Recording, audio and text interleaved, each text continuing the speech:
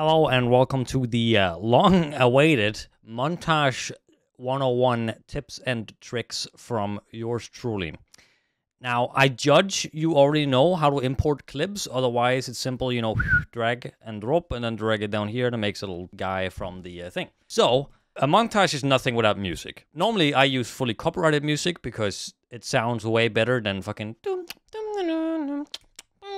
you know, in your montage. That's bad because it removes all monetization from your video and it'll do a bit worse and YouTube hates you and they'll forever spit in your face. For this video, I'm going to use a non-copyrighted song that I found on YouTube by searching up non-copyrighted montage music and it gave me this playlist. This was the first one. It sounds like this. Yeah, that's a fat one, baby. Okay, you can't hear it, but I'm dancing right now. Let me get rid of the other audio and let's find an interesting part of the song. First off, it's way too loud. Let me make it a bit shorter by right-clicking audio gaming. Let's say minus 5 here. It still needs to be loud because it's a montage, so the music needs to be a big part of it, not just the background part. If it was background, you'd probably make it minus 20 decibels or something. Okay, let's start it right here when the drop is. Right, that's where we want our montage to go. Okay, so I would find a clip where I do something cool. Let's say kill someone. All right. So there's a scav there. I'm really terrible at killing him, and I'm probably complaining about the gun being bad. What the fuck? This site fucking sucks, eh? See? Yeah. So that clip I can't do anything with because it's not cool. There I kill a scav. All right, let's use this one because I actually kill someone here.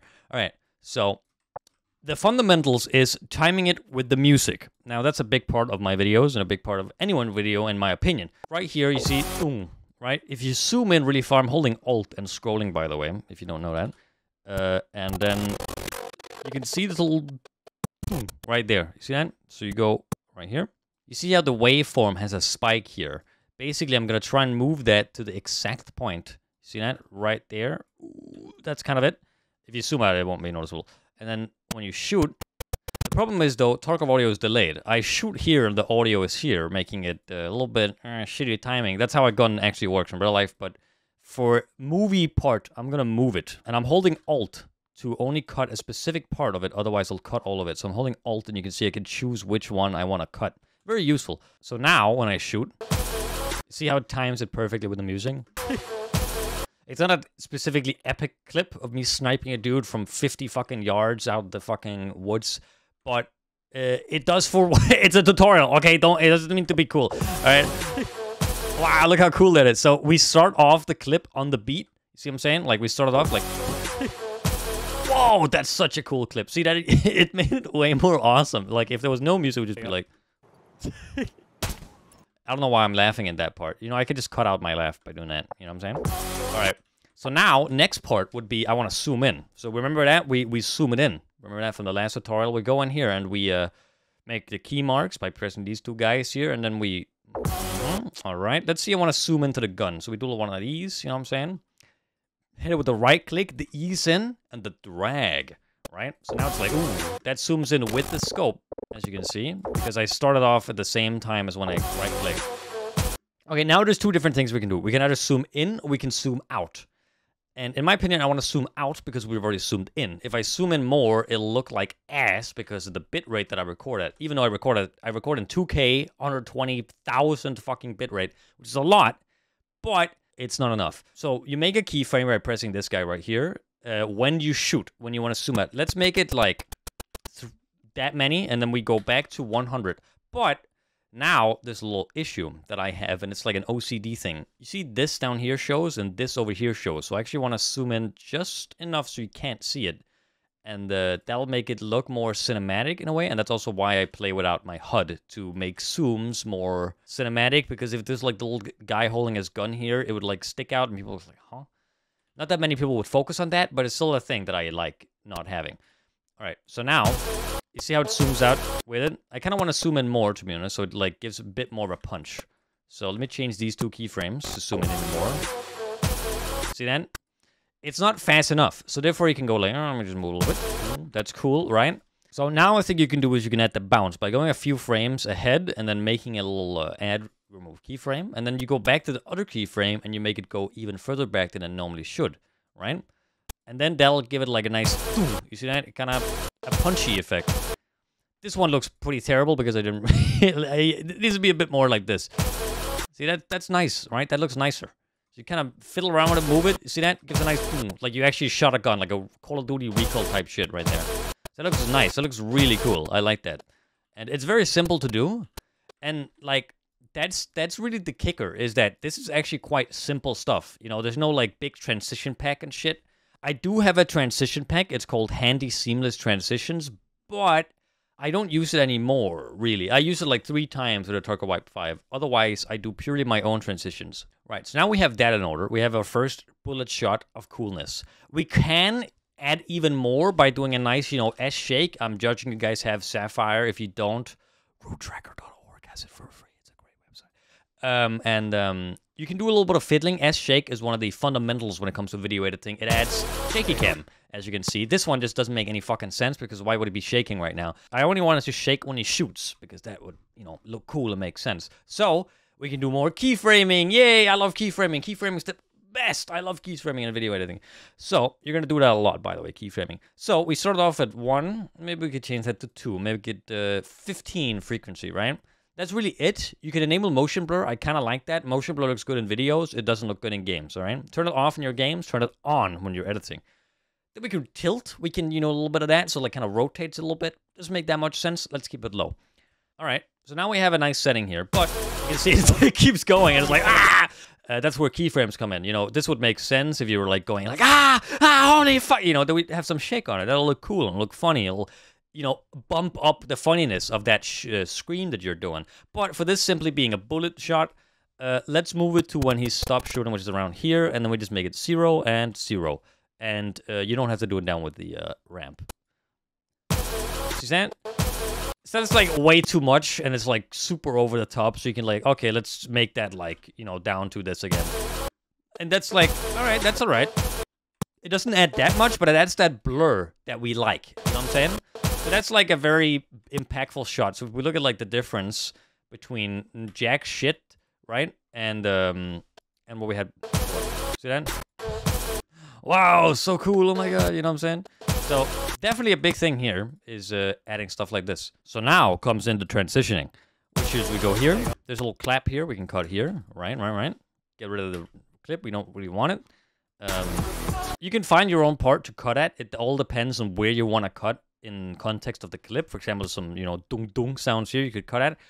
Try to always cut it to the beat of the music. People love that shit. They go wild for it. It's very easy. You just like literally just think before you cut. You know, I'm just like, oh, like clip's over. Let me just cut. You know, like, well, it doesn't make any really make much sense.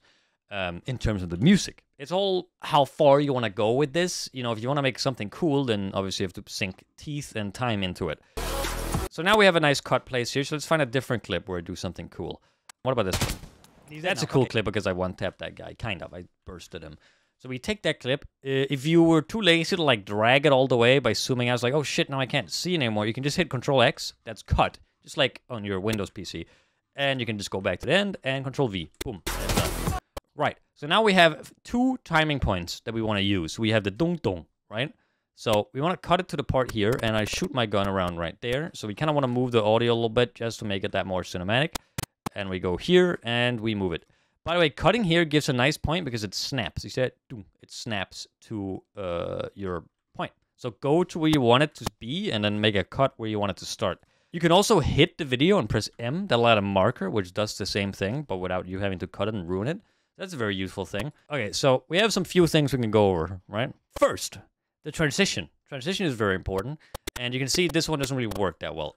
Luckily, however, we're using the exact same gun with the exact same scope, making for a nice, seamless transition. All we have to do is match the other clip. So we take the scale input, and we copy-paste it into here. So now, you can see it actually cuts perfectly. Since it has the beat, it almost works as itself. Like, there's no need for transition. Like, this would be a bit more like, wow, okay, cool, dude. But now when there's music that has a beat on it, it would actually work very well.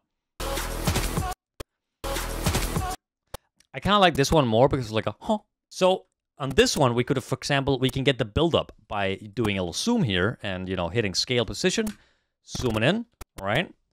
Get to the focus of the dude here, and we cannot like track at him, right? You see what I'm saying? So, And then remember to do the, of course, the eSyn. Open these guys up, hit it with that, and hit it with that. So you see that? And then we want to zoom out again. Let's do that. So we hit keyframe again, and then we just go, and then we go back. We can click these to just go back to normal, and then we want to go in a bit more, right? And do the bounce by going like this and hiding all the HUD that we don't like this. So now, to make this go like this, so it gives a nice punch, and let's see what that looks like. That looks terrible because it zooms out too much. You can see how the HUD ruins it. You see that? The HUD makes it too visible, so we should kind of make it like this instead. Let's see. This needs to have a very subtle bounce because it's kind of a burst and not a single, like, big shot, you know what I'm saying? It almost doesn't need one at all. So that's kind of what you can do. So now we have something like this. And that's how I normally would edit it. Of course, I would do it faster and I wouldn't be talking to myself while doing it. But now comes another fun part, which is sound effects. And let's say this is one of my funny montages, not one of my cool ones. So let me get one of my favorite sounds, which is B-Hit Helmet 1, right?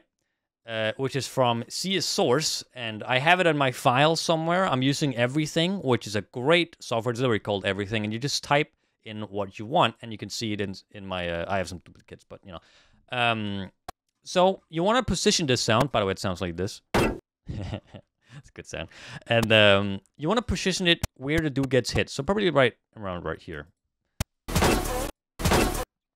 Maybe a bit more on the beat, actually.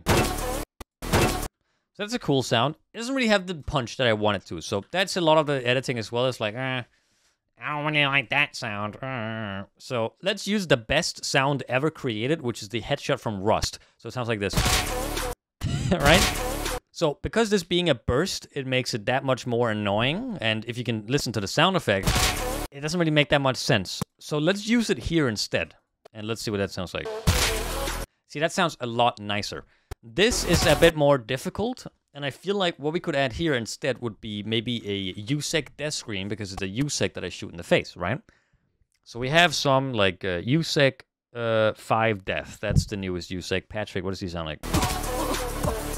That one doesn't really work, so I'm going to remove that. Don't put sounds that doesn't make any sense, that don't work. It only ruins. It doesn't add. It's like, oh, but sound effects always, you know, always do something. Not always the case. Let me, for example, get the Minecraft bow hit. You know, the ding that you do when you hit someone with a bow in Minecraft. That one's pretty good. Let's move it a bit. That one kind of works, but really in this clip, I don't think anything works. So I'm just going to leave it with no sound. And it works fine, because the music does its job of telling the story. Now you have something pretty basic, and of course you want to cut it on the beat, which is right here. Boom, boom. And now you have that. So this is really how to do a Juncker Styled montage of cutting it to the beat and zooming in and adding funny sounds all the time. So there's obviously some more shit I do, and sometimes I integrate Blender animations into it, and that's like a heap of work that I don't recommend doing unless you want to sink months into your videos and never upload like I do. So that's pretty much it that I have for you. Let me know if you need something more specific. I don't really know what I should do next, but leave me some suggestions. I'll maybe do some Blender stuff. Who knows? So thanks for watching, and have a good day.